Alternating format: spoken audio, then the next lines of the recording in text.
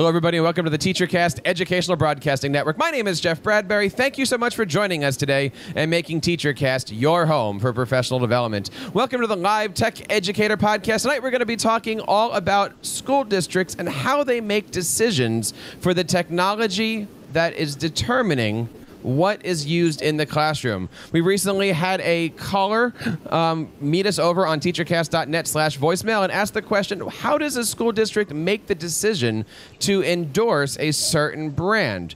Our guests today are from the Microsoft Corporation and also from school districts around the world, and we're going to be talking just about that subject. But first, I want to bring on our co-host tonight, Sam Patterson. Sam, how are you today?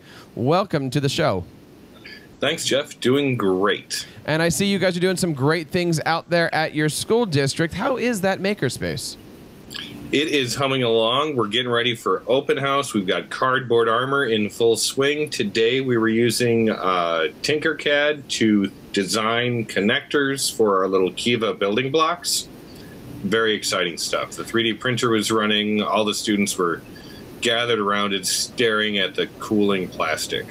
That is pretty awesome. I've been seeing a lot of great stuff that you guys are doing over on the My Paperless Classroom Instagram feed. Now, a few weeks ago, Sam, we had some guests on and we were talking about what makes a school district take an identity to be like a Microsoft school and to be Office 365, go into the different Windows devices. I am looking forward to this conversation today. Are there any topics or questions that you would like to bring up and that you're interested in knowing? Because as a tech person, you and I are both kind of at the mercy of what the district decides, right? Yes and no. I've served on a number of different technology committees. I've actually been parts of some of these decisions. All I can say is I'm super excited about any show that claims to be able to demystify that process in under an hour, because those committee meetings, they go on for years.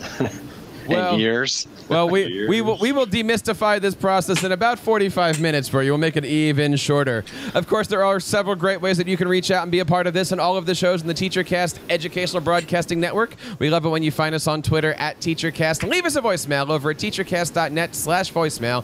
Email us at feedback@teachercast.net. And, of course, subscribe to this and all of our shows at teachercast.net/iTunes and teachercast.net/YouTube. My first guest is a fantastic educator and administrator from the Midwest. I want to bring on Mr. Rob Dixon. Rob, how are you today? Welcome to TeacherCast. Fantastic, guys. I just came from a parent-teacher meeting that was at one of our turnaround schools where we just introduced a mobile learning unit. It's a bus that we transformed into a flexible learning space. And so we have like 15 surfaces on there. They do Minecraft and education. So we taught some parents what it looks like in a Minecraft world today.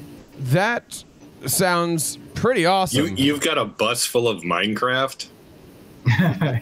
Like, how are you not at the White Castle drive-thru right now? Just like, yo, I'm broadcasting live from the bus full of Minecraft. So one thing we did identify is that the bus doesn't make it through a drive-thru very well. Yeah, that's true. Wow. That's okay. The kids will redesign it in Minecraft. Yeah. Also on our show today from the Microsoft Education team, I want to bring on a good friend, Mr. Shannon Blankenship. Shannon, how are you today? Welcome to TeacherCast. Thanks, Jeff. It's great to be here. Thank you so much for being on. For those that I haven't met yet, hello.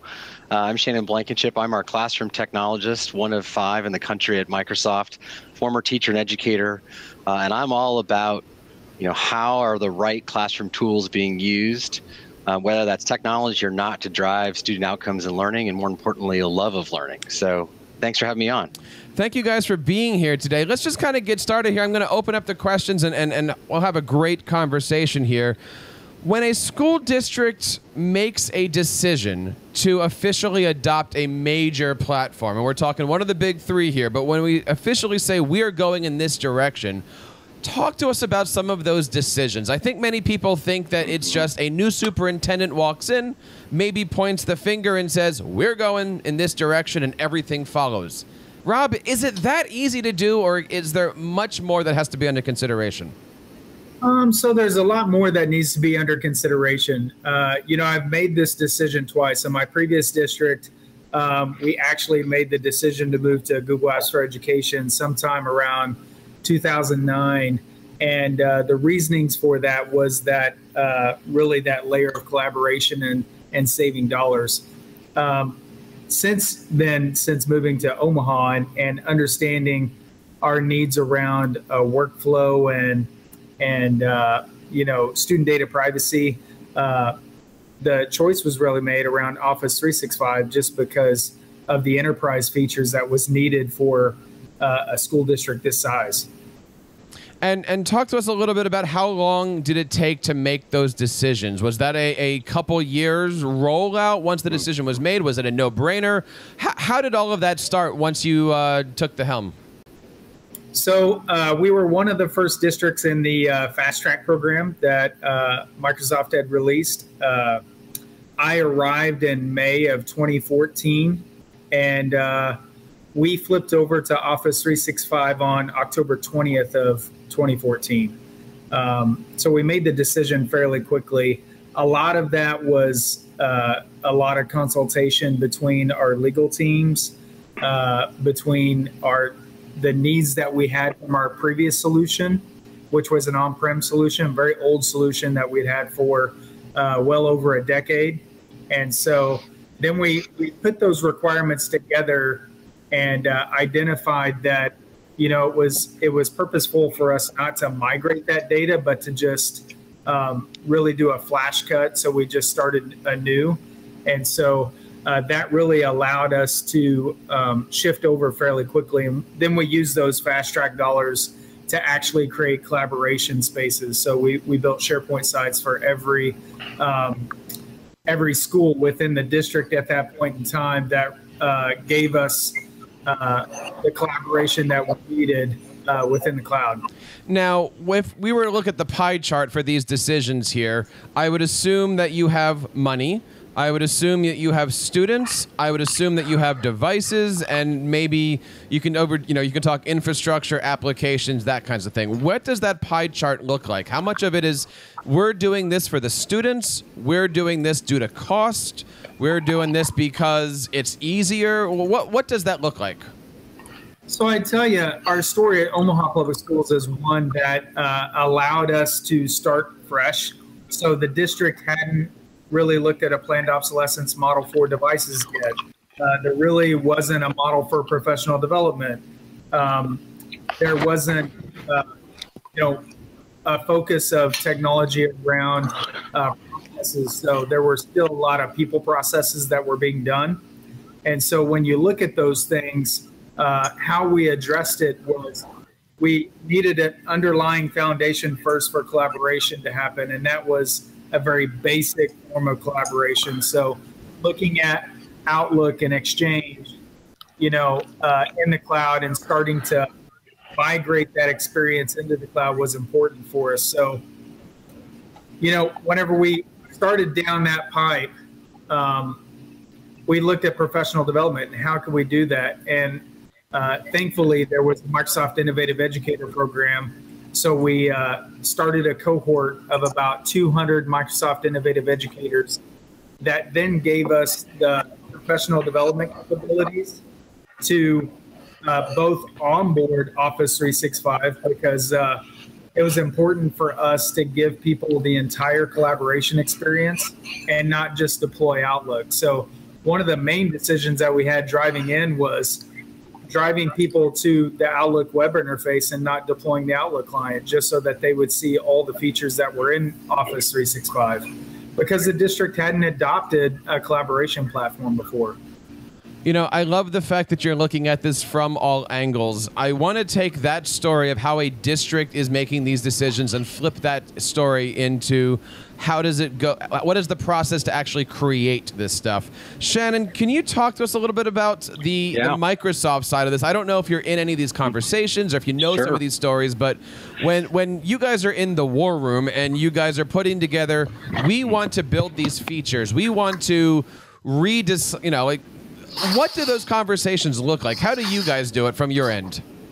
Yeah, well, I think first and foremost, I have an opportunity to work with about 100 different school districts at different capacities, and I go pretty deep across probably 20 to 25 of them in basically 10 states in the West. And I think the Omaha story in terms of making that decision quickly can happen for sure. But I find, Jeff, the most of the districts, it's a multi-year process. So at the baseline, it's usually a full year. And it's really, what I've come to find is it's really this sort of intersection. I'm holding up a triangle that you can see here. And it's really this intersection, I'm a visual guy, of, hey, are the tools easy to use? And do they foster all the, 5 or 6 C's that we often talk about at the ISTE standards? Are they secure, per Rob's point, right?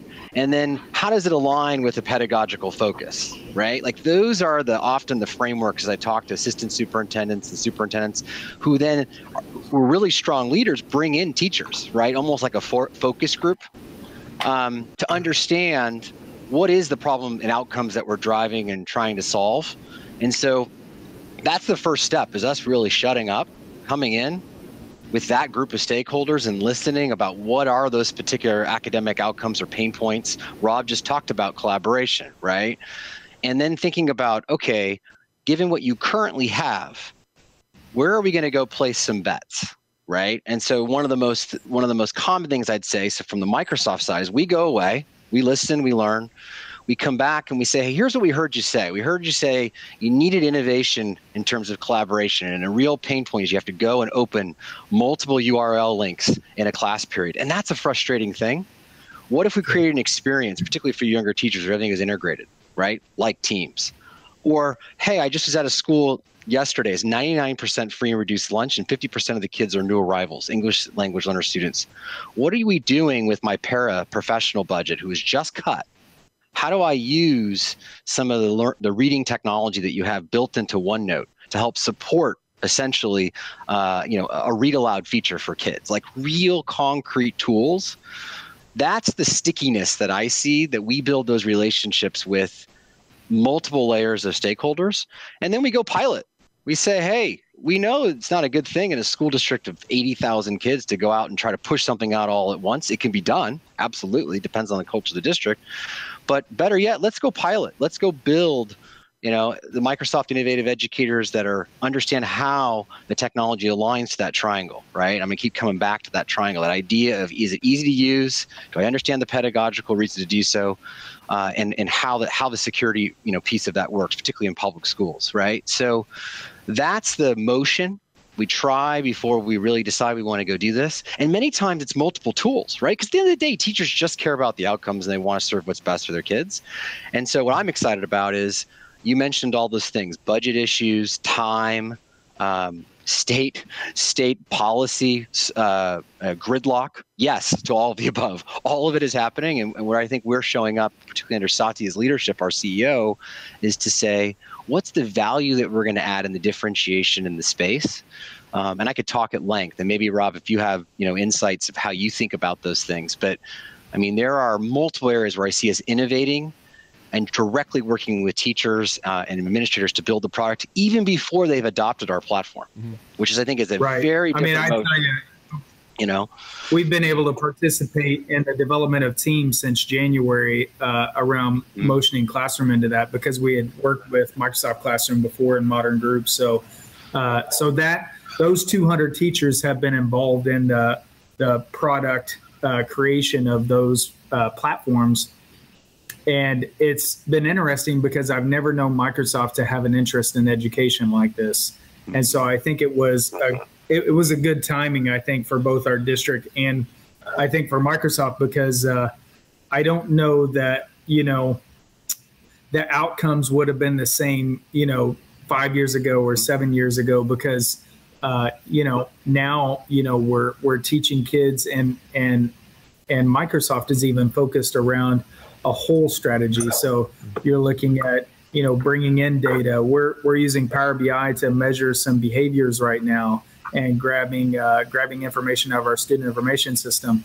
We're using it for coaching to display pedagogical uses within the classroom and being able to observe those things. So all of those tools that are in that suite are available for us to use for education. I don't know that we've put that emphasis in there before. And so it's been great for us because we've built things that we probably wouldn't have built before, but it's given a single user experience. So the user, because they click on a tile, they still think it's within Office 365, even though there's several other products there.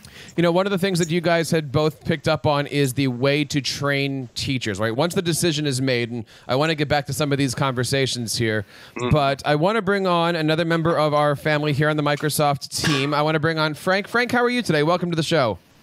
Doing well, thanks, Jeff. Talk to us a little bit about some of the stuff that you're working on. Recently, I noticed that the Microsoft in Education YouTube channel has been quite popular, and you've been doing some pretty cool stuff in the professional development to get teachers interested and exciting. Talk to us a little bit about what Microsoft does to help aid school districts like Rob's, so that way the teachers can quickly, easily see those new features and learn how to implement them in the classrooms. Yeah, so we're really excited about two things here. The pure rate in which we're able to bring new features from listening to teachers and listening to students and how they what they want from our products and how they use our products. As Shannon was talking about that, we're listening all the time and then saying, okay, what's the best way for them to change or add a new feature that is really useful for teachers and students. So number one, I'm really excited about how fast we can get that innovation into the hands of students and teachers. But with that, you need that ability to really the product that they're using. That's changing. The good news is, it used to be in years past that teachers and students would use a product from Office, and then 3 years later they'd get another product and they'd have to relearn that product just with a ton of new features. But now what happens is these features just come at you in like a drip cycle, a little bit each month they come at you. And what we try to do is a couple of different things from within the product itself. When you're actually using the product and you log on for the first time and there's a new feature available to you, we want to let you know right then and there that, hey, there's something new that you should be aware of. So for teachers that are using Teams or teachers that are using OneNote, we'll pop up a little message to do with OneNote, and here's the things, and you should try it out or you can learn more. The other thing that we've been doing is trying to be really active in our social channels and online to help teachers understand what they can do with the product and how they can best use it. And so really that's what the concept of What's New in EDU is about. All the little snack size bits that we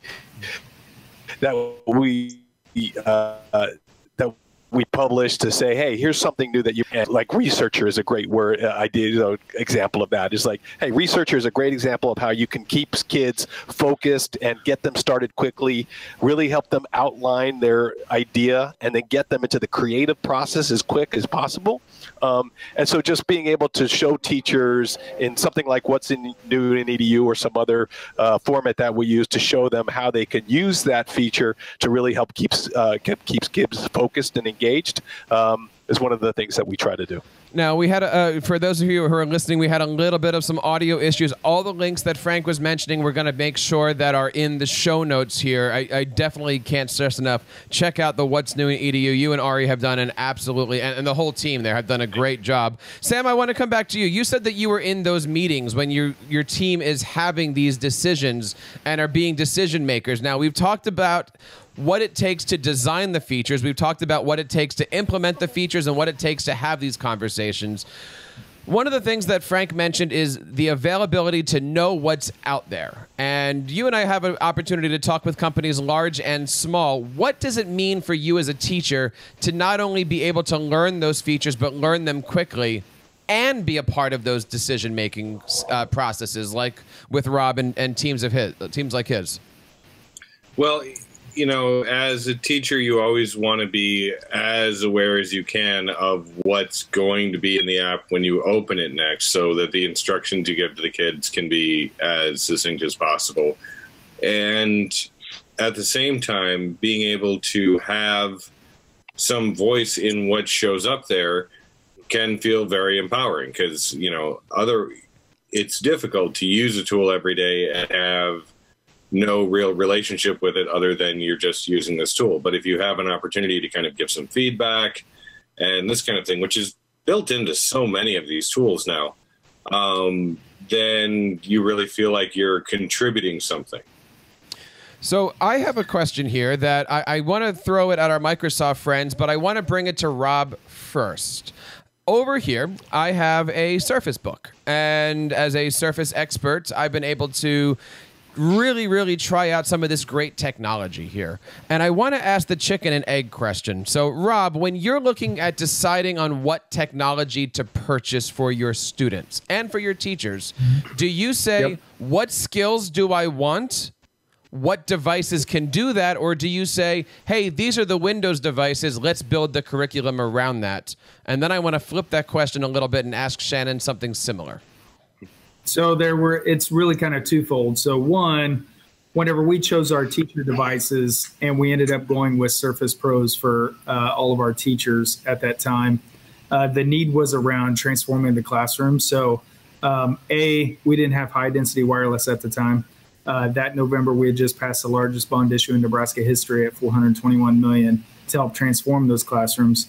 But without that wireless there, I needed to be able to unhinge that teacher from that desk. And so we went with wireless display adapters with Surfaces, so that those teachers could walk around that room and facilitate learning rather than being cooped up next to their teacher desk. So that was a decision that was made because technologies allowed it to happen, and those were requirements. Whenever we looked at student devices, it took us a year to interview all 21 secondary schools that we rolled out devices to, and we came up with 5 different themes. And those themes were identified through those interviews.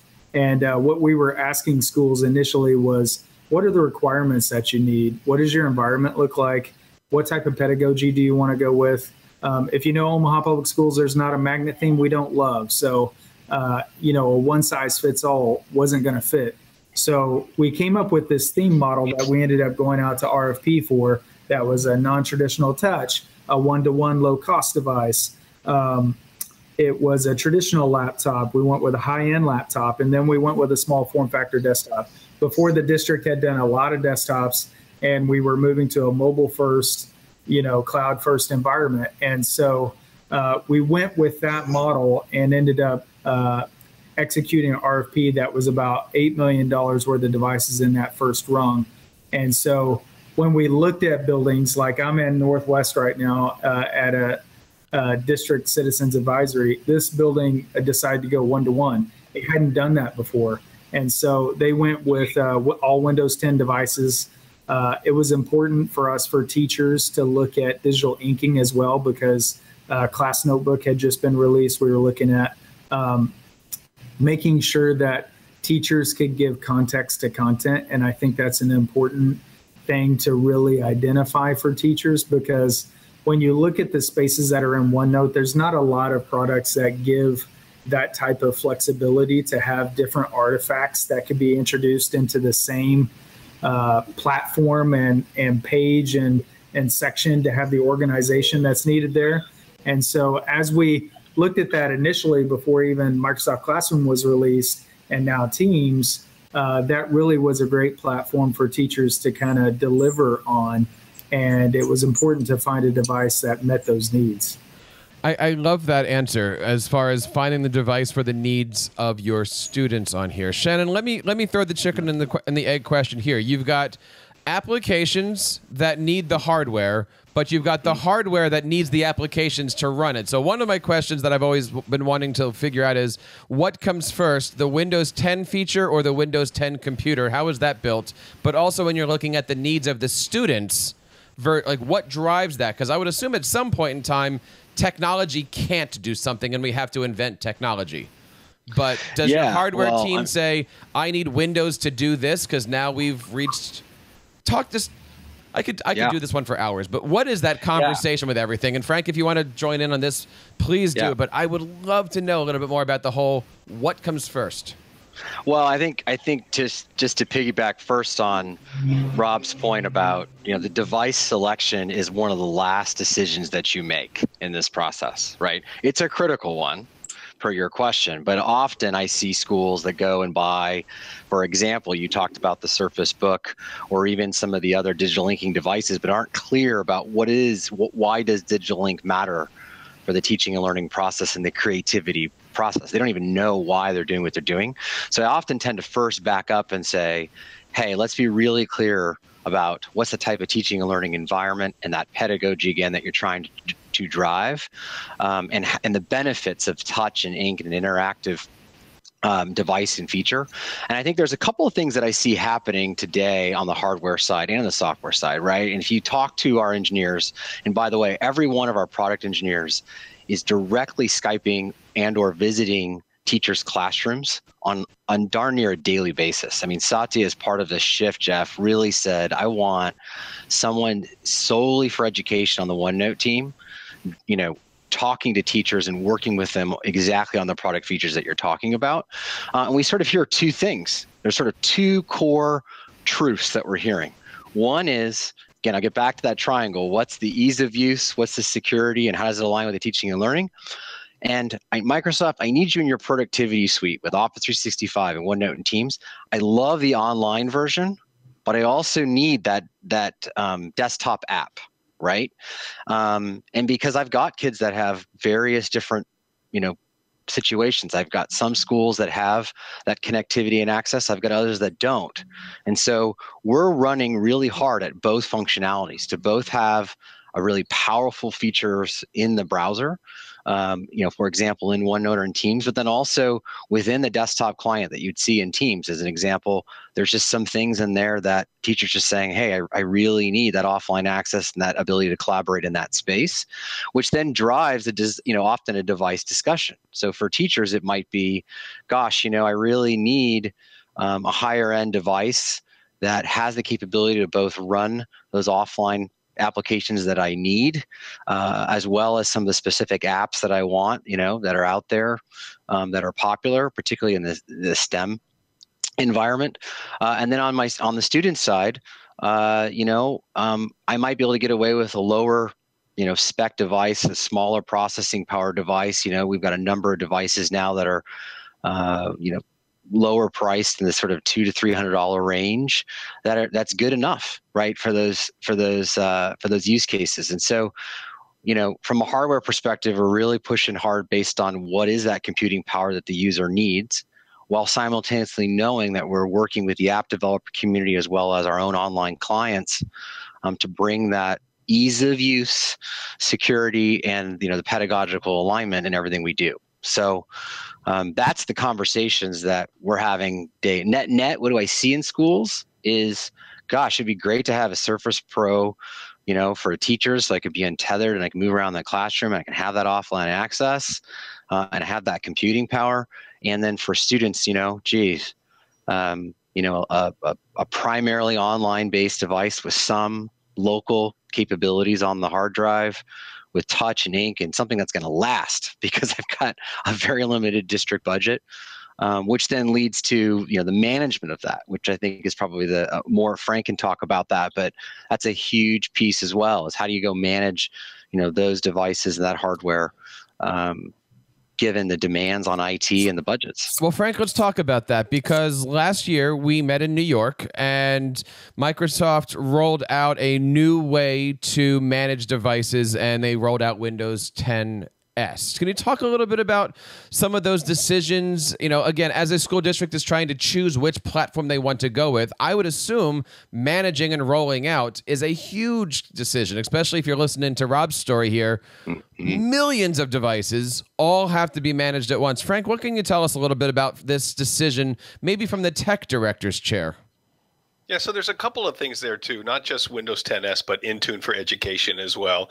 And I think I'll just touch a little bit again on what you and Shannon and Rob were talking about, the chicken and the egg. It's two things really. It's really listening to your customers and having those conversations. And as Shannon says, we're talking to teachers and IT guys every day to find out what their needs are and where their pain points are and how we can best apply what we know about technology into those features. But then it's like, what do we know that we can bring to the classroom or to the school? Things like machine learning and intelligence to really improve not only your advanced threat protection to make your devices and your apps more secure because of machine learning and making sure that your data is safe. But there's that. But then there's also, what do we know about what can we take from machine learning to better understand the connections between people and understand how they work together and how machine learning can help facilitate that and make that easier to connect. So all of these things intersect and come together in what we call innovation, right? Listening to what people are using and need in the classroom, and then knowing what we know about technology and applying those things. So that's kind of what we did for Intune for Education and with Windows 10s. In listening to schools and IT and the pain they were going through in deploying devices, sometimes by the thousands at a time, what do they really need to be successful in that job? And then with Windows 10s, it really is about, hey, we heard you need more security, you need the devices to be more streamlined, you need them to be simplified to really work well in the classroom. So combining that getting that from our customers and from teachers, creating Windows 10s with all the power of Windows built in, but streamlined specifically for education. And then on top of that, the managing console with Intune for Education, which is really built on years of building out our product Intune and managing enterprise devices and making sure those devices are secure and safe and managed in a way that that the school wants to, but then hearing from our customers, hey, this really needs to be simplified, and then taking all the best parts of Intune and saying, okay, what really do you need to help them roll out these devices and roll these devices quicker? And that's how we developed Intune for Education. So it really is a combination of using technology with being a solution that really helps them achieve their goals in the school and in the classroom. Sam, a couple weeks ago, you and I had an opportunity to do a show on how teachers can work hand in hand with these companies. And here is a great opportunity. We're seeing a school district as large as Rob's. And Rob, you got to talk to me about this one. 200 Microsoft Innovative Educators. What does it mean for your district to not only have a strong working relationship with these districts, but to have educators that are certified in the products that they're then professionally developing with their fellow coworkers? So it is important, whenever you think about whenever you're trying to drive change, especially change within the classroom, it's important to go through that gradual release cycle, modeled, shared, guided. And so when you look at that from a teacher's perspective, we had to invest a lot of professional development to see where our digital literacy levels are at. Because, our workforce is the largest it's ever been, from a gap standpoint of we have folks that don't retire nearly as quickly as they used to. And we have folks coming in now. And so when you look at that gap in digital literacy, it's important for us to bring that up as we look at these products and talk about the change that Jeffrey keeps talking about whenever we're looking at, moving and digitizing things within the classroom, but making experiences that are important for students. And so when you look at those things, it's important to have a representative in each school to be able to drive that change. And so we made sure that we had 2 individuals in each school to be able to do that. And that was important for us because we didn't want mobility to happen from a year-to-year standpoint. We wanted some sustainability that would allow us to really incorporate collaboration within the platform because I think the more you drive people to one place and to a common language, whenever I talk about technology, it shouldn't be something separate. Whenever we talk about curriculum, we talk about solutions, all of those things sit in our single sign-on within that waffle. And so whenever you look at that, it's not something separate. Whenever I teach it, it's about teaching and learning. It's not about technology. And so when you look at it from that standpoint, it's important to have those representatives within that each one of our schools. Quite often, in my role, I run K-12, I run 6 buildings. I'm constantly working with teachers, and they ask the same question. Why doesn't my X software do this feature? And the one thing I will absolutely say about Microsoft and many of these companies is find them by email, find them by Twitter, find them out online. They are there to help out. They're there to help with these features. The MIE community is amazing. Sam, I want to bring you in here as a teacher. You have the opportunity now to not only talk to one, but two amazing Microsoft representatives who have direct results to what happens in the classroom.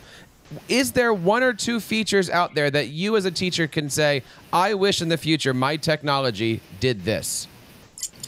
I think collaboration is an area where we could always use more sophisticated tools. And I know that teachers, what I would love to see are two things. One, a platform that helps teachers teach collaboration skills. And two, a video template setup for instructive videos like lessons, reflections, etc. What do you mean? What would that look like? Well, like, there's an Apple product that I open up and it asks me if I want to make a movie or a trailer. And I'm like, click on trailer. It asks me for like a close up and a medium view and a running away shot, etc. And it would have like that where, asking the student what they did and suggesting what kinds of shots might help that. Just a kind of fill in the blank template for an evidence of learning video or, these kinds of things. Because when we look at what it's going to take to bridge this gap between our, teachers who have grown up all of their life without tech and our students who have grown up all of their life with tech, it's some tools like this that teachers can look at and feel secure in the fact that they're giving enough support to all of their students. Are you asking for a kind of a digital, I'm going to call it a digital graphic organizer?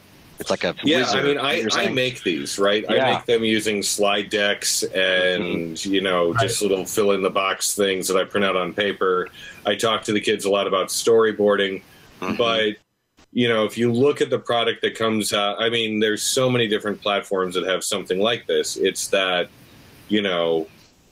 when I want kids to answer 3 questions, I can say, make me a video, here's 3 slides. And a lot of them are still like, well, what do you want, slides or a video? I'm like, no, you're using the slides to guide your video making, right?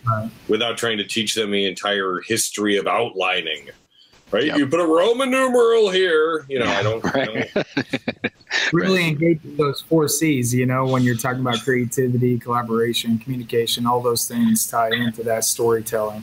Right. Well, I'll tell you what, we've got a couple of things that I think get 80% there. Okay. Story Remix is being released in the fall creators update of Windows 10 next week, actually. Yeah. That has a lot of what you're talking about, both blending the real world and the augmented world, and the ability to narrate voice. That then sits in an application that's going to be called Stream in Office 365. However, that idea of having a wizard or a graphic organizer to kind of scaffold the adult is what I heard you say, not the student, right? Scaffold the teacher. Like, actually, here's what I need. Jeff, if you could get our contact information afterward, I could probably get you connected to the guy who's building that product and gal, and see if we can put that out there, because I think it's a great idea. And I think, the Microsoft educator community attempts to build some of those foundational skills. This is a great ask, but I think for the other teachers listening, it's like, how do I even get started? I don't have 45 minutes to an hour to dedicate. I have 5 minutes because my toddler's sleeping still. Right. What can I go learn that, can start to build my toolkit? That is one place, I would encourage you to go visit. There's a ton of content there. I know, Rob, you at Omaha have also used a lot of that. But I think, I've got those 2 things noted, and let's talk. Let's talk with an engineer. Rob, same question for you. What as an administrator are you sitting here saying, I wish my technology did? Now, you had mentioned Power BI, which I recently did on a podcast. I think it's fantastic. What are you looking forward to out of your technology or for your students?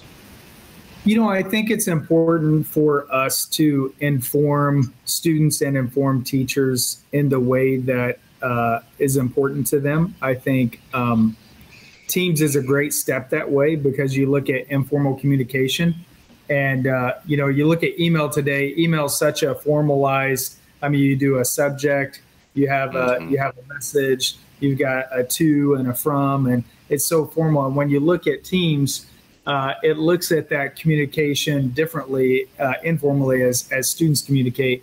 I think as we grow more and more into that realm, it's important for us to make sure that our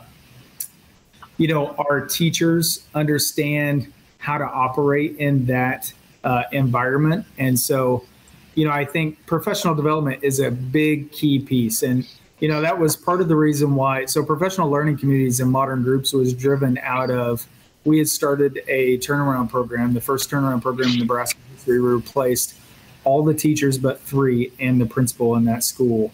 And those PLCs were developed in OneNote and created as templates to be placed in modern groups out of that need.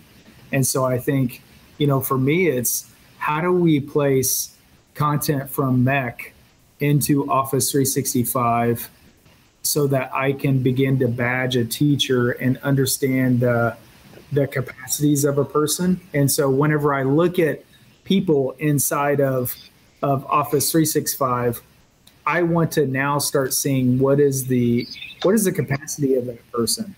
What does that look like? Is that person have knowledge in this or that?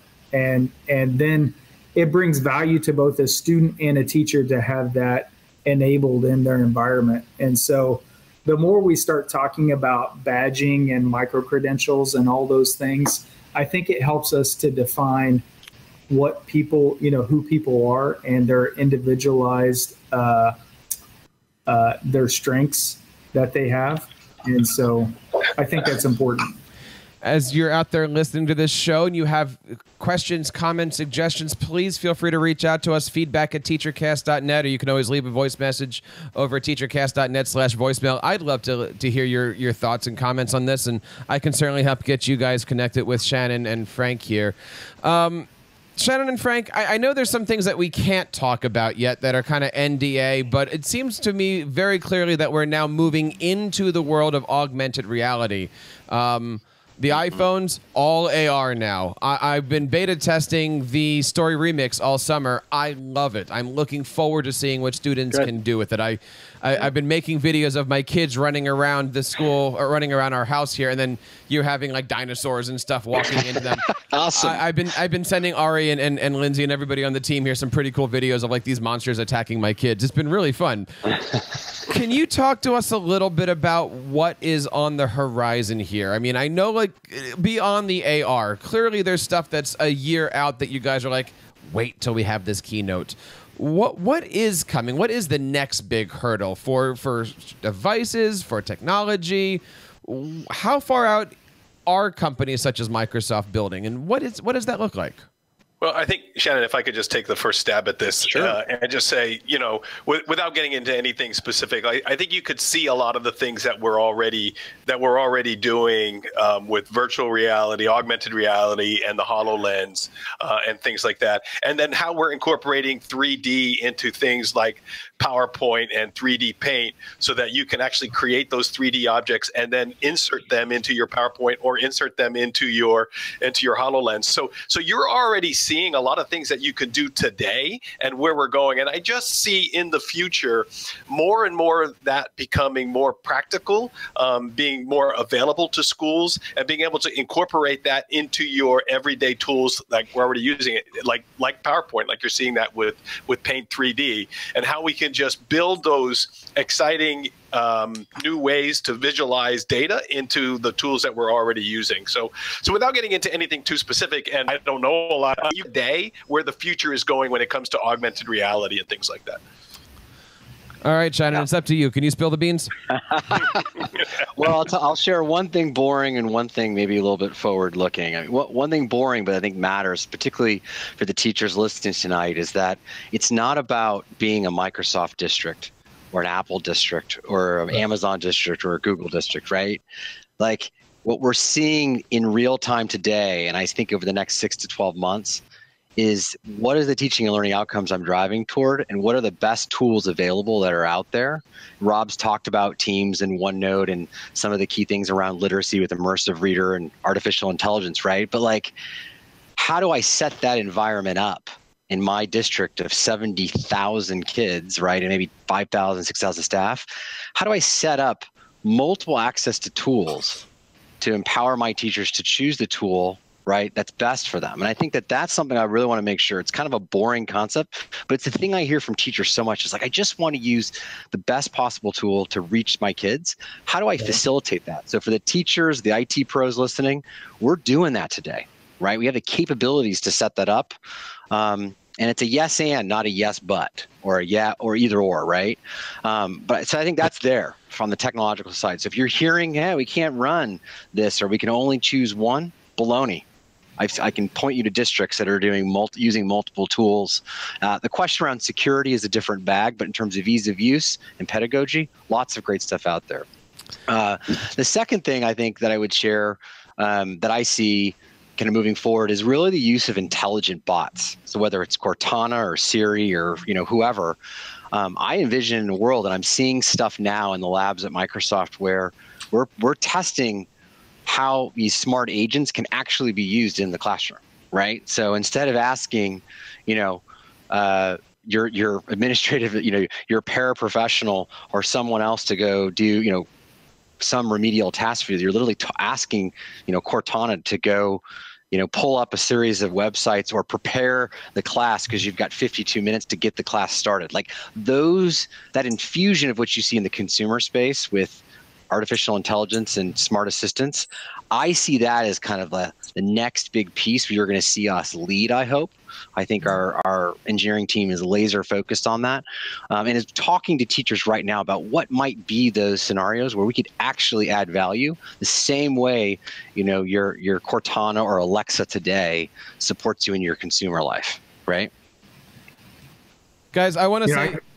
I could give you a great example of that today. I mean, I have Cortana hooked up to Power BI, and I can ask her how many coaching visits were done today. And so if you can do that with student information for a teacher in the future and just say, everybody's in attendance, but Jimmy's gone today, and that automatically happens. The one thing you always ask a teacher, what do they wish they had more of, and it's time. If you can create those efficiencies to where you can ask that, I think that brings great value. I think today has been an absolutely fantastic conversation, and I wish we had time to go longer. I would love to invite you guys to come back on the show to continue this conversation, but we are coming up here on the end. Guys, I want to say thank you so much for taking the time out and sharing these stories, sharing these conversations with us. Rob, where do we go to learn more about the great work that you're doing and also all the amazing things that are happening in your school district? Sure. You can go to transformation.ops.org, and it has a lot of activities that we've done to get to where we're at. So, excellent. And what's your Twitter address, sir? At Show Me Rob. I'm from Missouri, so Show Me State. Excellent. We'll certainly have all the links to that. Frank, where do we learn more about what's going on with you and your part of Microsoft? And again, how do we find that YouTube channel? Yeah, I think you just go to Microsoft.com WAC Education, and then you can see all the cool things that we've got for education available to your schools. And then on YouTube, you just go there and type in what's new in EDU, and you'll find us. Excellent. And Shannon, where do we learn more about what you're doing? I'm going to tell the teacher audience, you guys don't have time to go look at a website unless you really want to. It's there, and it's right, the WAC education site. But go to What's New in EDU. You've got 90 seconds. You got 2 minutes. You want to go explore something further. Maybe go check out the website. I would encourage you really to check out, Jeff, to bookend today's conversation. How are these decisions being made in my district, and what's a potential process? We've got what we call the transformation framework, right? That's available, that Frank's talked about it, What's New in EDU, and it's also on the Microsoft.com WAC education site. So if you go to those two spots, you'll be up to date on all the new, features.